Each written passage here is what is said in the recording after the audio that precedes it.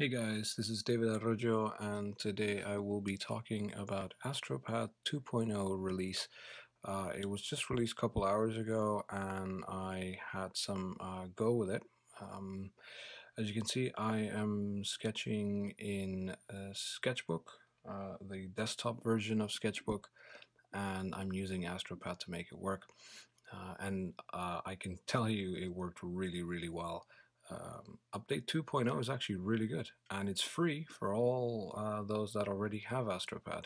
So that's a very nice gesture of the makers of Astropad. So I do thank them very much. That's very cool, especially because the update is really just worth it. It has a lot of very fun features. So first of all, the very first thing I noticed was speed, right? So if you liked the way Astropad felt originally, you're really gonna love the way it feels now, because to me it was literally like just drawing in the app itself. Like it was like drawing in Sketchbook, the desktop version of Sketchbook, straight on my iPad. I felt no difference. There was no lag, there was no nothing.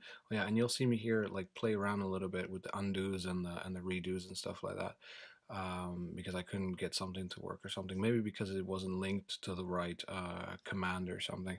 I'd have to check that out. But either ways, it worked. It worked just fine. Also, he has a pinching and stuff in Sketchbook.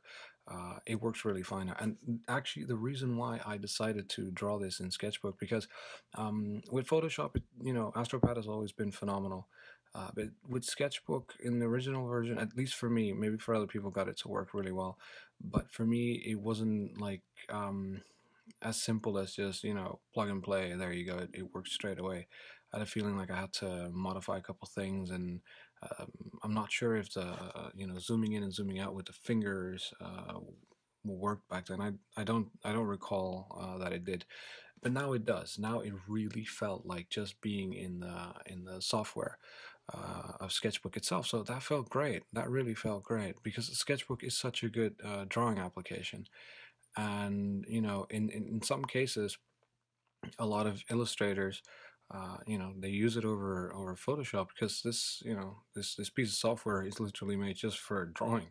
Whereas Photoshop, there's a lot of photo editing and all that stuff, so it has different functionalities. Um, but that's the great thing. See, for example, this ruler thing. Well, that one is only available in the desktop version. You have a ruler in the tablet one, but thanks to Astropad, I can use the more sophisticated ruler from the desktop version, and it really, like I said, it felt really, really great. So speed was one thing. Pressure sensitivity, phenomenal.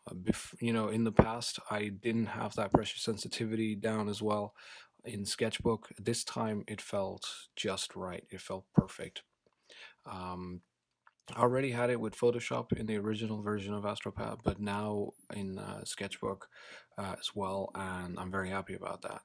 Um, Another thing, yeah, here, as you can see, this is another very cool feature from Sketchbook, the desktop version, and thanks to Astropad, you can bring it to your tablet. So another reason for you guys out there to just give it a go, give it a try.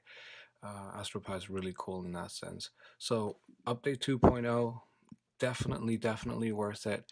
If you were hesitant about getting Astropad in the past, dude, get it now. It's really good. And for those that already had it, free update. It is awesome. All right. Take care, guys.